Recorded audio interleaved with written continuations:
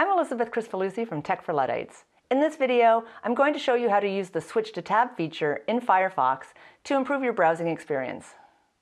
A lot of times when I'm on a web page, there are a lot of links that I want to read the content, but I don't want to use the same tab for it. I want to open a new tab.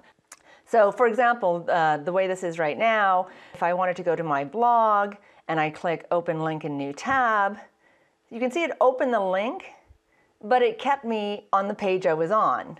But I actually just want to go straight to that link and start reading. So there's a quick little fix you can do to make sure that you automatically go to the new tab.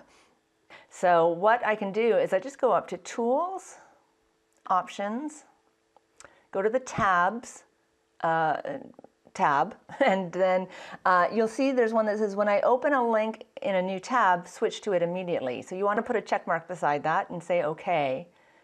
Now, when I go open link in new tab, not only does it open the link, it actually takes me to that tab.